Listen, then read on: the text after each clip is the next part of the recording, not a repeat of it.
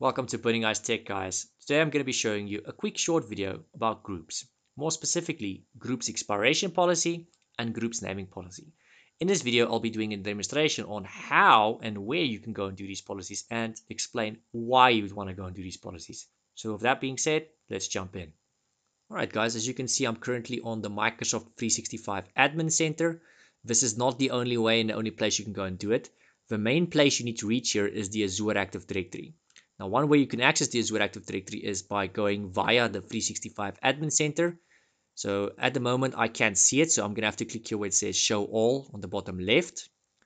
You're going to want to scroll down. There's an option that says Azure Active Directory. And if I click on that, give it a moment.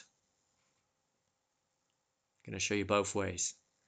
Once you get here, third one from the bottom left is Azure Active Directory. That's the one we're looking for.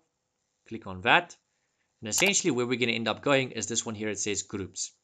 Now, if you do have Azure Portal or Azure subscription, you can probably go via the Azure method as well. So I'm just going to log on to the Azure Portal. I've already done that on my other tab here.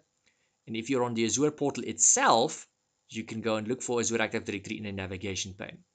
So I'm going to open this little navigation pane. You can see at the bottom left, there's Azure Active Directory. I'm just going to go and click on that. So this is the navigation pane.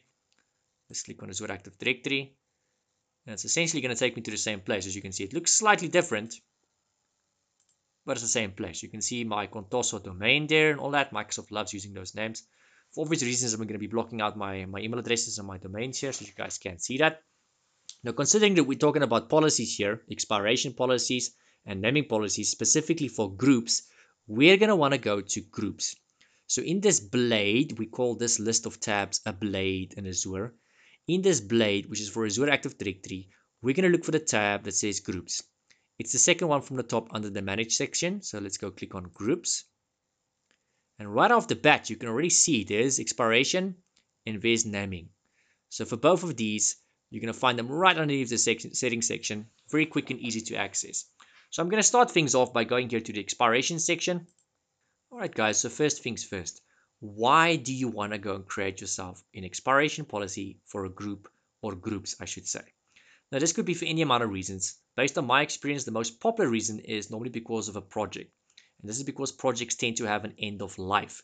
So if a project's end of life is after 12 months, ideally, we want the groups associated with that project to also disappear after 12 months. Otherwise, you're going to find them hovering around on your system. And this is bad because people can go and manipulate these groups for security reasons. It's just not good to have those on your system for a lot of reasons. So whenever this project reaches the end of life, whether it's 30 days, 6 months, 12 months, or whatever the time period is, we want these groups to disappear. So this is where we're going to do it. Here you get to specify what the time period is. It needs to disappear after 6 months, 12 months, or you can go and specify a custom period. Here you get to specify email addresses for your group owners. Now, the reason why you want to go and do that is because this thing tends to remind you 30 days, 15 days, and 1 day before the group expires. This is actually pretty cool because sometimes we forget about this group expiration policy, especially if it's been 12 months or 24 months. There's no freaking way I would remember that. So about 30 days, 15 days, and 1 day before this policy actually kicks in, it's going to remind you and basically ask you, do you still want this group to expire on this date and this time?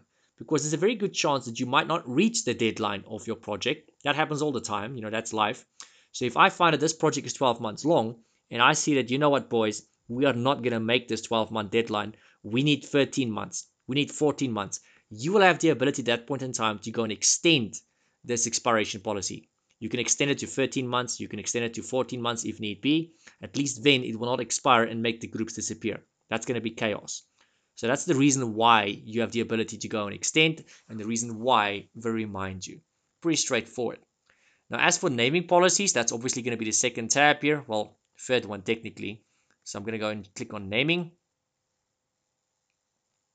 In a nutshell, I suppose, this is basically a list of naughty words which your company does not want you to go and use as the names for their groups.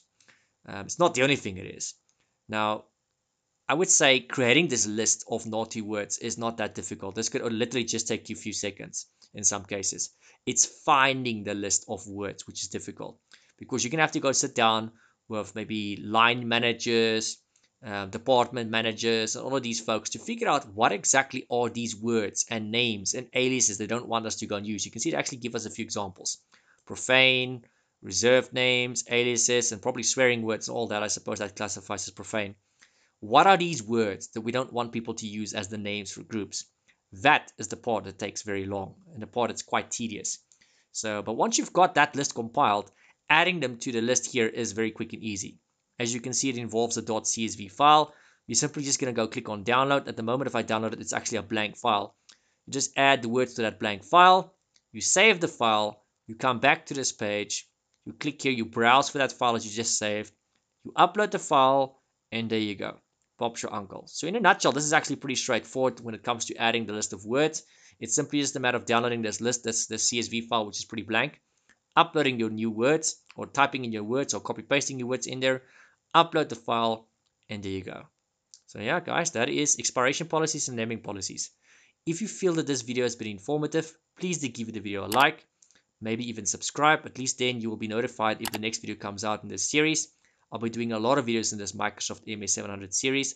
There's also going to be videos about other Microsoft series and also other vendors for that matter. So please stay tuned, keep your eye out. I'll see you guys on the next video. Thanks, guys. Bye.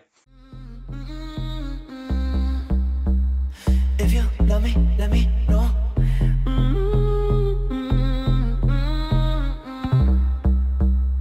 If you don't, then let me